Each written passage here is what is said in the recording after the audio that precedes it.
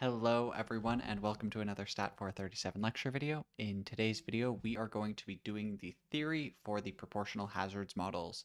So in the last lecture we introduced what a proportional hazards model is. As a quick recap, what we're doing with proportional hazards models is looking directly at the hazard function as a point that we can model, and we're modeling that in sort of this way that depends on the linear predictors, such that we can sort of look at these hazard ratios between two individuals that would end up being proportional to one another, as the name would suggest. In today's lecture, what we're going to do is sort of look at the mathematical details of those models and sort of go from there, right? In the last lecture, next lecture, we will be looking at how we can fit these models in R. So hopefully today clarifies some of the technical details, and then in the next lecture you can see how do we actually put all of this to use. So with that, I'll open up my whiteboard over here, and we can get to discussing the proportional hazards models. So the first thing to note is that the form of a proportional hazards model, or mathematical specification for it, depends only on specifying something for the hazard function. Now, as we've discussed, in the continuous time setting, the hazard function uniquely defines the distribution that we're dealing with, right? So this isn't a problem, but it is something that's interesting to note. We're not specifying something for the mean, not directly at least. We're not specifying something for the CDF. We are specifying instead a model that directly corresponds to what the hazard would be. Okay, and in order to specify this, what we say is that the hazard for an individual I at time t is going to be equal to the product between some baseline hazard function, which we'll just call h0 of t, and then what we do is we scale that by e to the power of xi transpose beta. Okay. Now, there's a few things to note here. First, xi does not have any intercept. Okay, and the reason is, if you think about an xi with an intercept here, what's going to happen is we would have, say, e to the beta 0 plus xi transpose beta, right, which is e to the beta 0 times by e to the xi transpose beta.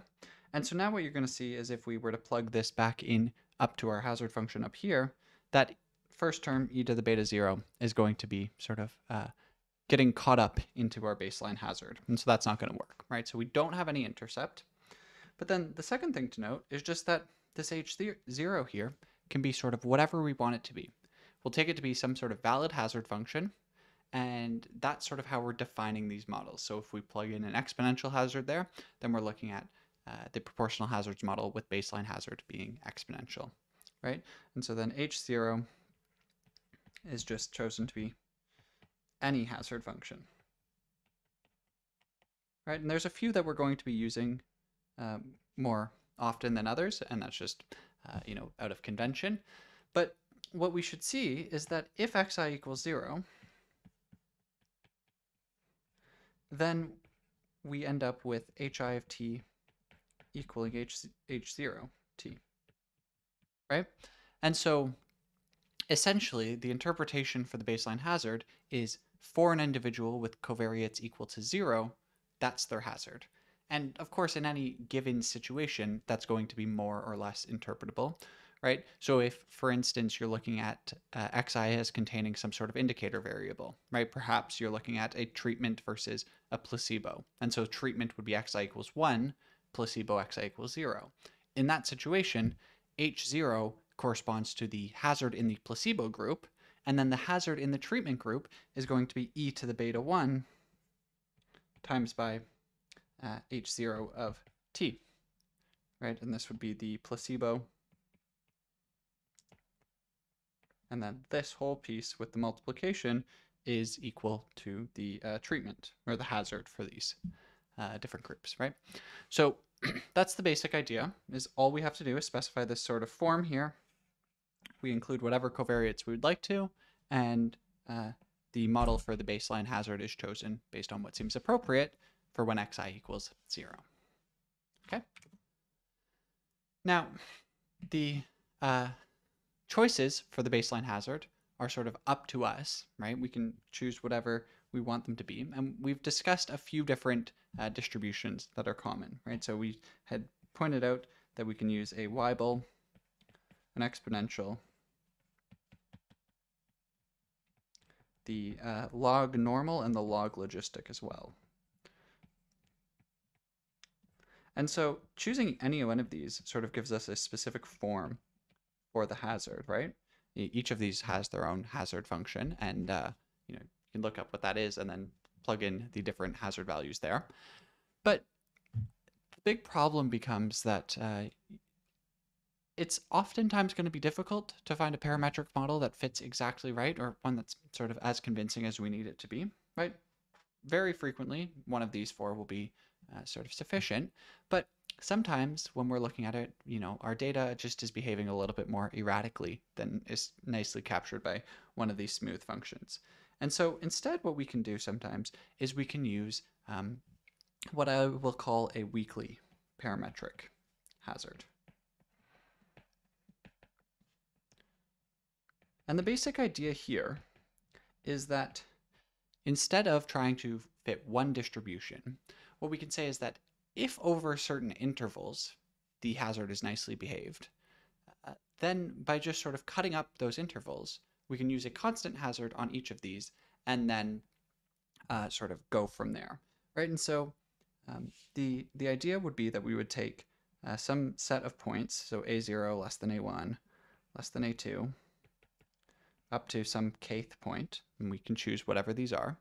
And then on the interval a0 to a1, our hazard, our baseline hazard, is just equal to some constant. I'll write c1 for now. It's just equal to a constant over that interval. Then on the interval from a0 or a1 to a2, our hazard is going to be a second constant, right? And so on and so forth. And what we're doing here is while on each of these intervals, we are constraining it to be a constant hazard, which we know is the exponential distribution. What we're allowing for this to happen is by taking enough cuts, we can sort of get a level of arbitrary behavior out of our hazard function that would be otherwise difficult to achieve. Right? And so if we think about what this is going to look like graphically, right, our hazard would be sort of divided based on where these cuts are. So we'll say a0 is 0. Then we could have a1, a2, a3, and so on, right? And then what we'll have is you'll see that the hazard is going to be sort of constant anywhere along these intervals, but it can wildly vary between them, right? And it's unlikely that this is the correct hazard function in the sense that these spikes are certainly not likely to be seen in the real world. But what this does allow us to do is it allows us to capture sort of very erratic behavior from our hazard function without needing to specify an overly complicated underlying distribution, right? So the selection is going to really define what the model is.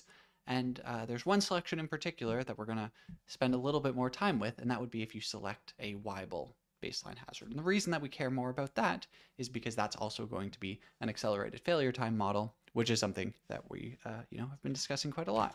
So how can we sort of combine AFTs and PH models through Weibull regression? Well, the first thing to note is that the hazard for the Weibull distribution is given by kappa over rho times by t to the power of kappa minus 1. Okay? Now, as we've been saying, if kappa equals 1, this is an exponential. And so just, to check for our sake, if kappa equals 1, we'd have 1 over rho, t to the power of 0. That's 1 over rho. We've seen that that's what the hazard is. So that seems to make sense. But so this is the hazard function for a Weibull, which means that if you take sort of what our proportional hazards model would look like with this, right? Well, then we're going to end up with this kappa over rho times by t to the kappa minus 1 times by, and then we have e to the xi transpose beta, right? And if we want to sort of rewrite this a little bit, and the reason that we're rewriting this a little bit will become clear in just a sec. Oh, and my apologies. This rho is supposed to have a kappa on it. It's to the power of kappa. Okay? So there's that. It doesn't change us with the exponential, but that's an important term that would have missed in a second here. So if we sort of work through what this is, right, we can keep this kappa out front. We can keep this t to the kappa minus 1 out front. But then what I want to do is I want to join these other two terms together, right? And you'll see why I'm doing that in a second. But what I can do is I can say this could become e to the negative xi transpose beta divided by kappa, right? And we'll see why we're doing that in a second, times by rho, and then raise this whole thing to the power of negative kappa, right? So then we get our rho to the negative kappa. That part's fine. And when we multiply the negative kappa in, the negatives cancel out, the kappas cancel out, and we're left with e to the xi transpose beta, right? But if we were to just call this term in the brackets here something like lambda I, right? Well, now what we're looking at is kappa times by t to the kappa minus 1 times by lambda I to the negative kappa, which is the hazard function for a Weibull where we have kappa and lambda I, right? And so what we found is that the implied hazard function, when we specify our baseline hazard to be a Weibull, is also a Weibull distribution, right? It's just a Weibull distribution with a very specific form for the rho parameter. In particular, it's a rho parameter that's scaled by e to the power up here. And if you're thinking about that, if you think about what happened with our accelerated failure time model, right? It was a sort of a model where we end up scaling up and down the times based on sort of an exponential here. So maybe you can see where this is going. But if not, have no fear. Let's say that you wanted to fit a accelerated failure time model where you assume that Ti is distributed as Weibull with kappa lambda I. And remember, lambda I is just this thing. I'm just saving myself the headache of rewriting that out each time. Right? Well, the accelerated failure time model is a model for the log of Ti. And we saw with the within the accelerated failure time for Weibull models, this is going to give us log of the what would normally be called rho, but so in this case it'll be lambda I plus it's 1 over kappa times by wi, where wi is equal to an extreme value distribution, or it takes on an extreme value distribution. So if we plug in what that lambda I is here, we can take a log, and it's going to be e to the negative xi transpose beta divided by kappa times by rho plus 1 over kappa wi, right? And so if we just sort of expand that logarithm through, we see that that's going to be negative xi transpose beta divided by kappa minus log rho, or plus log rho, sorry, plus 1 over kappa wi. Now remember, this xi does not have any intercept in it, and so in some sense, we can think about this as sort of our intercept term here, right? This could be our beta 0. Then this right here takes on the form of, say, xi transpose beta star, where beta star is equal to negative beta divided by kappa, right? But this is exactly the form of an accelerated failure time model. And so what we found is that we have this relationship between beta star, which are the terms from the accelerated failure time model, and beta, which are the terms from the proportional hazards model. And so if you specify a Weibull model for your baseline hazard, then the total hazard is also going to be a Weibull. And if you take a look at what that would be in terms of a accelerated failure time model, you get this really nice relationship between your parameters in the two different model formulations. And so this can be sort of more concisely written as beta is equal to negative kappa times by beta star. But what this means is that if you estimate the parameters in one of the models, then just by using this transformation, you get an estimate for them in the other model. But really what that buys you is the ability to interpret them in either way. Okay? And that's essentially all of the theory you need to totally understand what's going on with a proportional hazards model, right? So just to clarify again, you start with this formulation here, and the reason we like that formulation is because it makes the likelihood nice and simple. Remember, we're not going to include any intercepts. I can pick any hazard we want. Sometimes it will be useful to pick sort of this weakly parametric form. But no matter what we choose, it sort of is going to work out in this way, where what we're thinking about is our covariates are scaling up or down the hazard based on that linear predictor. There's the special case of Weibull regression. Weibull regression is the special case because it combines both AFT and PH models, right?